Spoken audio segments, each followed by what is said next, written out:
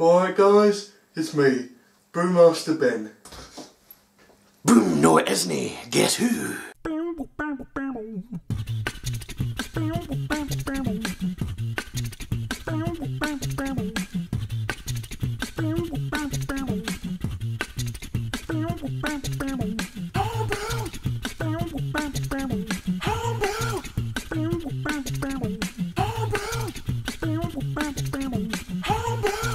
You're watching Homebrew, hosted by Big Secu at secu.com.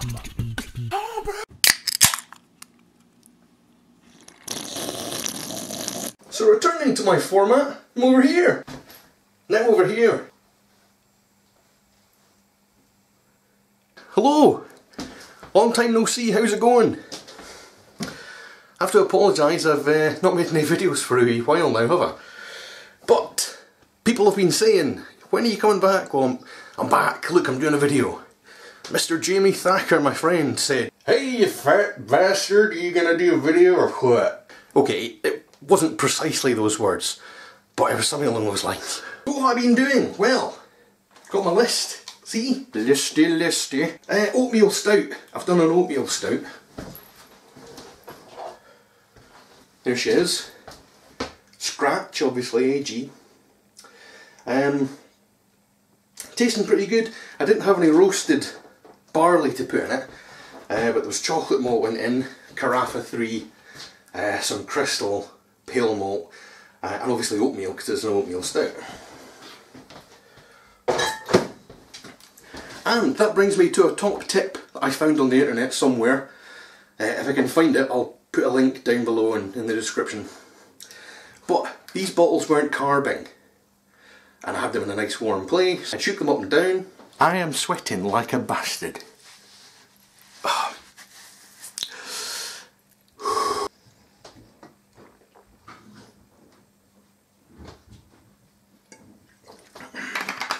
So anyway, as I was saying, they wouldn't carb. I wasn't sure why. There was yeast in there, I could see the sediment. I'd only put half a teaspoon, relatively speaking, into each bottle. But it wasn't carbing, so I found this tip on the internet, the webs of inter, that said, turn your bottles upside down for 3 days. Then, turn them back. And magically they shall be carbed. So I did that, and do you know what? They did carb. I'm not really sure, but I think it's probably got something to do with all of the yeast falling down into this much smaller surface area than the big bottom here, and eventually the fermentable sugars that are in suspension in this beer will probably gravitate down towards the bottom, so everything's concentrated in one little area. And as you can see, hopefully, maybe not, you maybe can't see, I don't know if the light's too great, but there's still sediment at the top here now because of that. But do you know what, it's a stout. I don't really care, it's not meant to be clear anyway, so there you are. It's pretty good too, I've tried one. And something else. Now, if you're going to be doing an oatmeal stout, if you're new to all grain brewing, like me, you were probably saying to yourself, right, I want to do an oatmeal stout, but I don't really know how to go about putting oats into my stout. Like, can you just use any old oats, or do you need to buy special oats? And I'd heard that you couldn't just put normal oats in, you had to use these pre-gelatinized, what I think the Americans would call instant oats. So I looked it up, and I found that what we Brits are looking for when we shop for the oats to put in oatmeal stout, it's just porridge oats. Just good old porridge oats that you might find in a supermarket. The value kind. The kind that costs less than £1 for a kilo. That's what you're looking for. Okay, how do I know that? Well, I found a website for a manufacturer of oats and oat related products called Mornflake. I think it's mornflake.com. I'll put a link at the bottom here. But they've got a description of all the different kinds of oats. Now the kind of oats that you're looking to put into your oatmeal stout are rolled oats, also known as pre-gelatinised or instant oats. These are rolled oats, porridge oats, as it says on that website. That's what it is. Rolled oats are porridge oats. They're just not generally known as pre-gelatinised oats. Pre-gelatinised. So support your local homebrew shop, buy stuff from them, but you can buy that for £1 from Asda. That's all I'm saying. So let's go out to have a look at my shed to see what I've been doing. So here it is, the brew shed. Can you see me all right?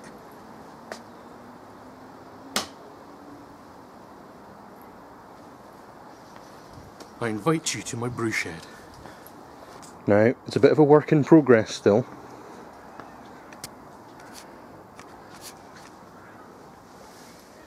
So, here we go. Now, first of all, the floor is fixed. See that row of nails going up the middle? The company that I got to install it came back and re-strengthened the floor because the first guy hadn't done a brilliant job on the floor part at least. So here we are in the brew shed. Now, the first thing you might notice is the light. And we'll look over here and move this box. Down there we've got the consumer unit with RCD, and there's an incoming armour cable there coming in from the house. And then you've got one cable that goes up along here to the light switch, along the roof to the light, and then you've got this other cable that goes along here, down there to a double socket and another double socket. All tested, working, looking good. Oh, got a lawn chair in here for sitting down on when I'm pecking tired. So, as I say, it's kind of it's a bit of a mixture between a brewery and a workshop just now. I've got some beers here, I've got some home brew equipment there. I've got some of my grains. There's the porridge oats that I used in another recent brew that I'll tell you about in a moment. But, so here, quite proud of this. I'm going to have to zoom out a bit to... I'll have a seat. Oh, there we go. Right, so see this framing here? It goes along there and touches the framing of the door. So I've built that. I'm quite proud of it, to be honest. Made that out of carcassing timber. Kind of rough stuff, as you can see on this side. See that's, you know, it's rough. You can see some rough parts, etc. But I'm really not bothered about that. I mean, you know, it's a shed after all, a brewery. So there's the Sango box. So I've built a shelf that is just high enough to have either a fermenter underneath or the no-chill cube over there. So the Sango box is going to sit there. I am thinking about changing it so that I'm cutting out a part of this for the tap. I'm not happy with the setup just yet. I'm going to change it slightly, but largely that's where it's going to be. That's where the brews are going to be done, in the Sango box. For those of you who haven't seen the Sango box before, it's an insulated box, and yes, it is a bit manky, just now at least. It's an insulated box of my own devise and construction, and you put your masher, your boiler, your electrum boiler into here, and then insulated with the lid, which is up there currently. You put that on top of the box, and there you go. You can mash. You don't even lose. You'll be lucky if you lose 0.1 of a degree using the Sango box for mashing. Moving over, I've got my temperature gauge up there, screwed up there, 12.4 at the minute. So I'm thinking about doing a lager and fermenting it in here. I built some shelves. That's going to be generally for beer storage. They're kind of rough and ready, and the actual shelves themselves are parts of kitchen units I got from my good friend Ms. Natalie McHardy. She was getting a new kitchen put in, so she had old kitchen units to go out, so I got a couple of them, screwed them apart and made them into shelving. So there we go. And look, that's my grape juice. I'm going to be making the father-in-law's bi-monthly wine. So this is what I make it with. Premium red grape juice from Lidl. Not from concentrate. This is the good shit, baby. So yeah, I think we're about 95p a litre for that. I'll put some sugar into it as well. I'll need to get some French oak chips for that though. Right, so yeah, here we are in the shed. So welcome to Homebrew with Big Shaku, with me, the biggest of all Shakus, premium Shaku product. Right, now, I mentioned about that wine I'm going to make for my father-in-law George, and I got this recently, new fermenter, might well use that, but one thing I have got specially for the wine is this wine degasser. So the idea is, and to be honest, I only really found out about this. Well, I always knew you needed to degas wine, but I wasn't aware of the exact extent of how much degassing you really needed to do. If you've ever made a wine kit or a wine from scratch using juice, and you've put finings in, and you found that it hasn't fined all of the sediment out, that you're having to use a second finings, or maybe a third, it's probably because you haven't degassed it or haven't degassed it enough. The CO2 keeps sediment in suspension. So in order to degas properly, and you can just use a spoon, for a long time I would just get a spoon, put it into the wine and then just go whoosh, whoosh, like that. But nah, that's the rudimentary way of doing it. So I was determined this batch of wine to get a degasser. So the idea is, you've got your big ass bucket of wine. We'll pretend that this is a full fermenter, full of wine, and I can hold it with a single hand. Okay? That's how fucking nails I am, right?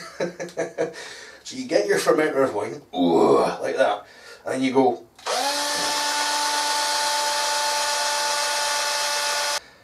and then you like this.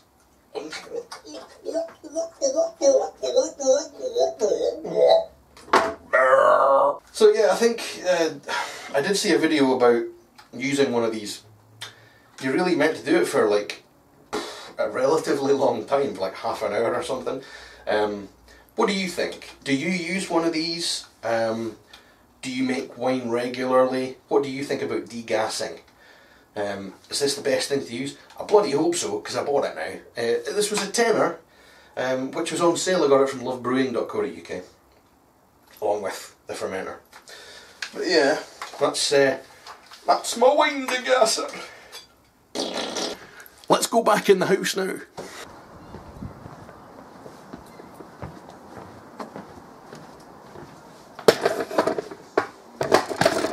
So here we are back in the house. The kitchen, where I'm about to make a curry after I've made this video. Chicken curry. C'est delicioso. I love curry. It's one of my favourites. But I digress. See this here? It is a beer. No shit, eh? Currently dry hopping. This is a beer that I made a couple of weeks ago with Mr. Lewis Shand, director at the Brewmeister Brewery in Keith, in Moray, which is about 5 hours drive north of here. Now, Lewis lives in Aberdeen, and Aberdeen's only about an hour north of here, glad to say. So he came down to my gaff, to my house, and we made this beer in my back garden. Now I know you're going to say, show us some footage, Shaku! I didn't take any footage, guys. Sorry about that. It was the plan, but then we just kind of got talking and it didn't happen. But we did make this beer. Now, what is in here? So we've got pale malt and oats.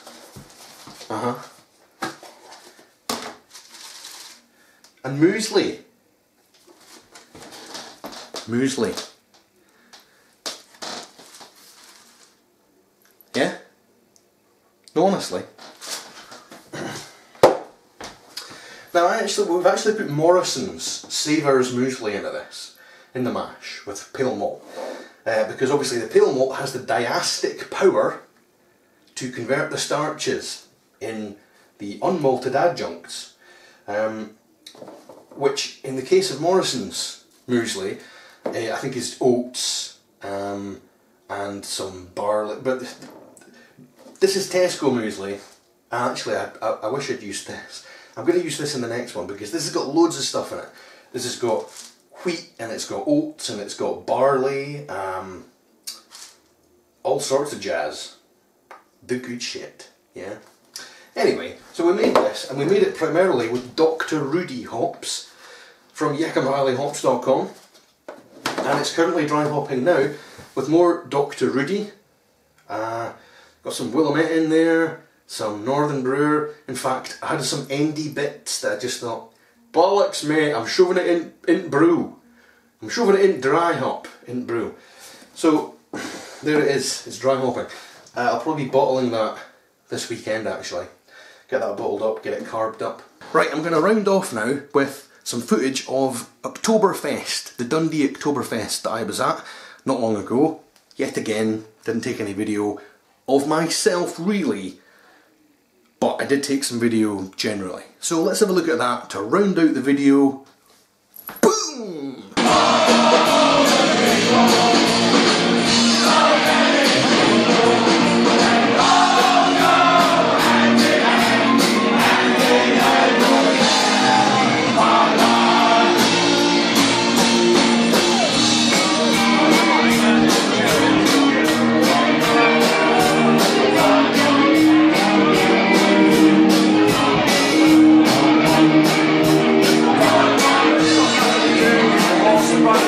Take me out.